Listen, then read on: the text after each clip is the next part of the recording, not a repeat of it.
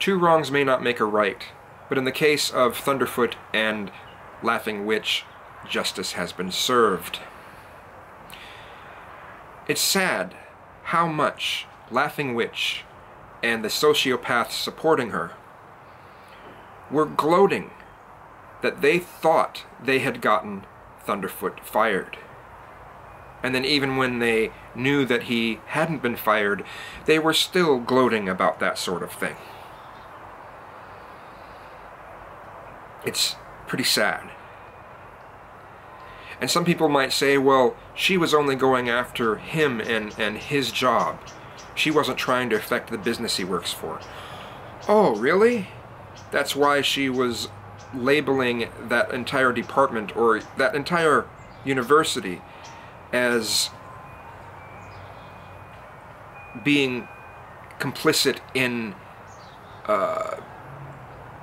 not shunning him for what he was saying, that they were just as guilty as Thunderfoot in the things that he was saying, which he wasn't actually saying because it was all libel, whatever the right pronunciation of it is. She would have tried to shut down the business if she could have.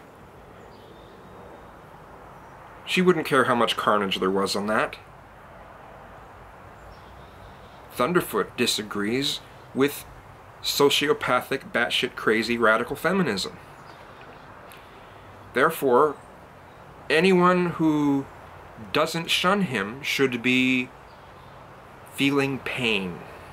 That was her whole thing, and that's the whole thing on behalf of the sociopaths who supported her. So, she got what she deserved. Two wrongs may not make a right, but justice was served.